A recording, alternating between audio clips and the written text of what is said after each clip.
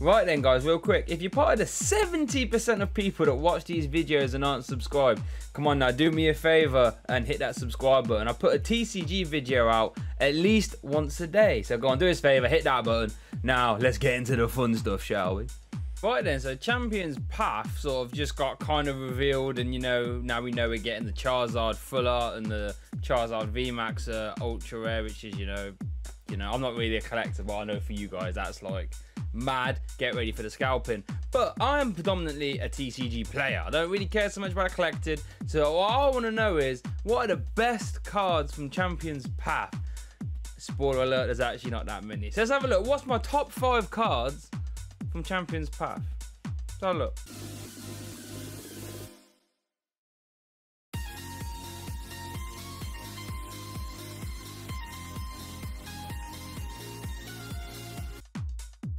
Oh, and I've also got the Eternatus code giveaway that I'll be doing at the end of the video, so make sure you hang around and then we'll see if you won for that, okay? Right, so at number 5, I actually got Incineroar V, a basic fire-type Pokemon with 220 HP with 2 attacks. The first attack is the one I'm most a fan of, and that's Grand Flame for 2 fire, 1 colorless. You do 90 damage. You can attach up to 2 red energies from your discard pile, attach them to one of your benched Pokemon. So this is really cool because in some decks you do see Victini V used for a similar reason, because, you know, spreading flames lets you accelerate energy from the bin quite quickly. That's for 1 energy. So this kind of fills a different role. This is like if you want to reattach your energies from your bin, you know, you haven't got Welder in your hand and you want to do a little poke at the same time. That's actually why I like it. 90 damage is a really good number to be hitting for with a little attack. This is going to really help your second Center Scorch VMAX. Because this is where I see this playing most. You can reattach your energy to Center Scorch, you know, do a little bit of damage at the same time. Then if they KO this, you can, you know, stamp them to 1 and have your next Center Scorch VMAX. So it's actually quite good for that regard. In the second attack, if you attach 1 more energy, you do 220 and it does 30 to itself.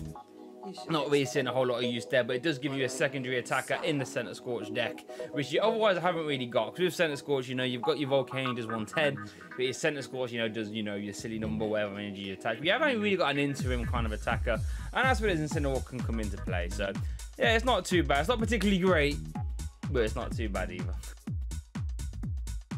Right, so at number 4, I've got Gardevoir VMAX. VMAX Pokemon, 320 HP with 1 attack, max cure for Psychic, colorless. You do 108 and you heal 50 from this Pokemon. So on face value, 180 is a nice clean 2-shot. You know, you can have stuff like Rose to help set this up. I've actually got gameplay of this on my channel where we thought it was going to be in Dark to Blaze. Go check that out if you want.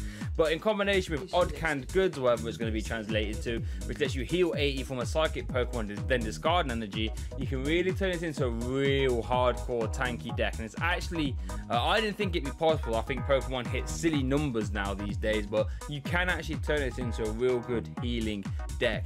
Weakness to metal, bit of a problem. You can just hollow out some weak guards if you want, because you can actually out heal Brave Blades. It is possible. So Gardevoir VMAX, do I think it's going to be an absolute well beater though? Probably not. It's going to have a hard Center Scorch. Center Scorch can just reach over the top, you know, and we have yet to be seen if it can, like, you know, out heal like Dread N270, Dread N270.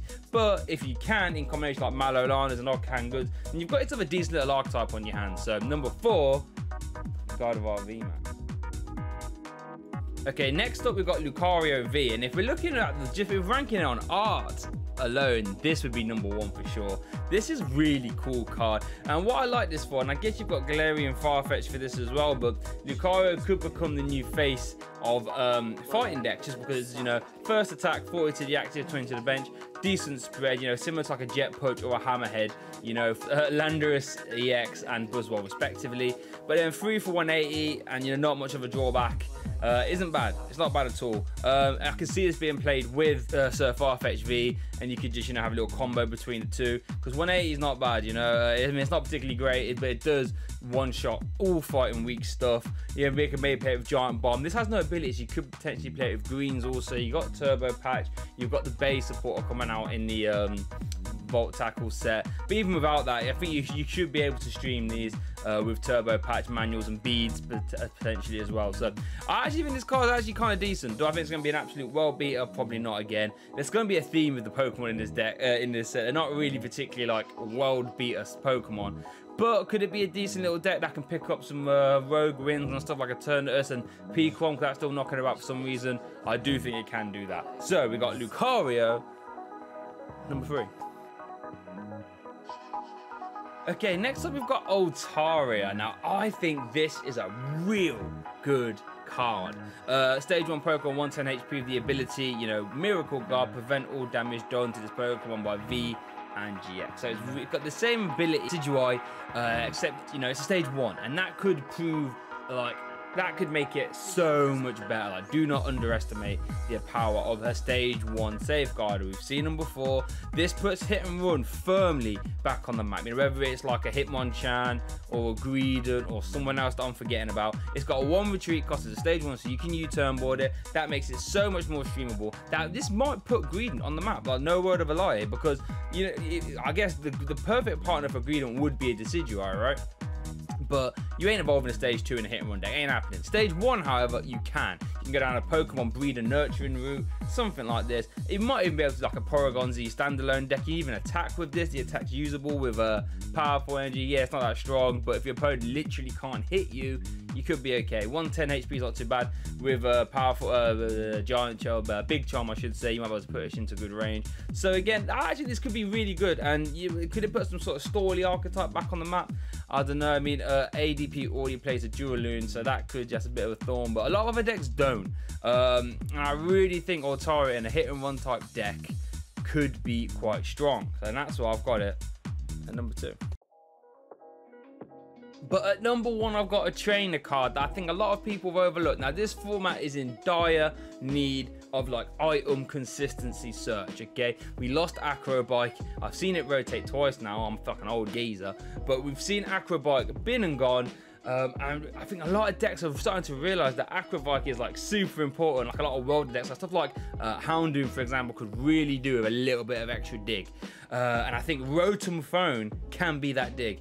Item card, look at the top 5 cards of your deck, pick one, put it to the top, shuffle the other 4 back. So on face value, it doesn't actually let you see cards, don't get me wrong, but what it can do in combination with Oranguru is let you have an Acrobike from the top 5 cards of your deck. Now, Oranguru is already a card that, you know, increases consistency a lot. We know this, but in combination with this now, you can effectively Primate Wisdom the top 5 cards. You can choose. I think in the right archetype, where you're really combo reliant, maybe even stage 2 decks, this is an absolute game changer. This could, like, imagine a Premonition from Gallade back from Breakthrough. That had a similar ability, right? But in combination with Oranguru, you actually get to take one. And Gallade saw did see some play in combination with Maxie's Hidden Ball Trick and stuff like this. Like, Gallade Artillery was a deck back then. Don't get it twisted. It was a decent deck as well.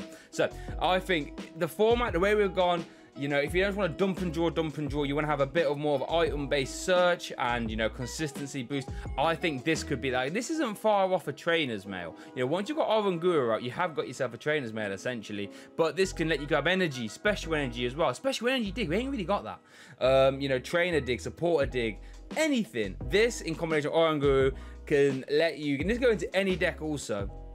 And I think for that, I had to put number 1 for me. I can see this going into most other decks, whereas this set has no universal good trainers apart from Rotom Phone. Everything else I feel is fringe. Looking at my list now, it's all fringe. Maybe Altaria can give birth to an archetype. Do I think Guided VMAX is going to be well beaten? No. Do I think Incineroar is that great? I mean, in wild decks it could be good, but it also might not be. Lucario, it's a counter. But this, in combination with Oranguru, I think can go into any deck and make that deck better. So that's why I've got it at number 1. But that's all that. Let me know what you think of my top 5 down in the comments. Let's get to the Eternatus code giveaway, baby. Cheers! Right then, so we've got the comment section here. I'm going to go down the comments, count how many there are, then I'm going to whack those numbers into a random number generator. That's going to pick a number between 1 and whatever number of comments of our different entries. And then I'm going to pick... and then whatever number it gives me, whatever the corresponding comment is, they're going to be the winner. So let's have a look. Right, so I actually counted 50 different entries. So we're going to go between 1 and 50. We're going to click it 5 times, and whatever number it gives me, that person who commented is, they're going to be the winner. All right, so 1, 2, 3, 4, 5. Number 13, that's my lucky number. Let's go back and count, shall we? All right, so let's count. So we got 1, 2, 3, 4, 5. 6, 7, 8, 9, 10, 11, 12, 13. Here we go. So Arzalan B, you are the winner. Well done, well done, well done. You got yourself 4 Eternatus codes. Lucky you. What I'm gonna do, if you send me a message on Twitter, I'll send you a message on Twitter and you'll get your codes. Well done. Thank you to everyone who entered. I'm looking to do some more giveaways soon, so keep an eye on the channel for that. But for thank you for watching as always, guys. After more Dart into Blades content, check the playlist description for 50 decks waiting for you to watch, okay? But thank you to watching. Well done to Arzalan B for winning. Have a clap. Thanks for watching, and I'll see you all next time.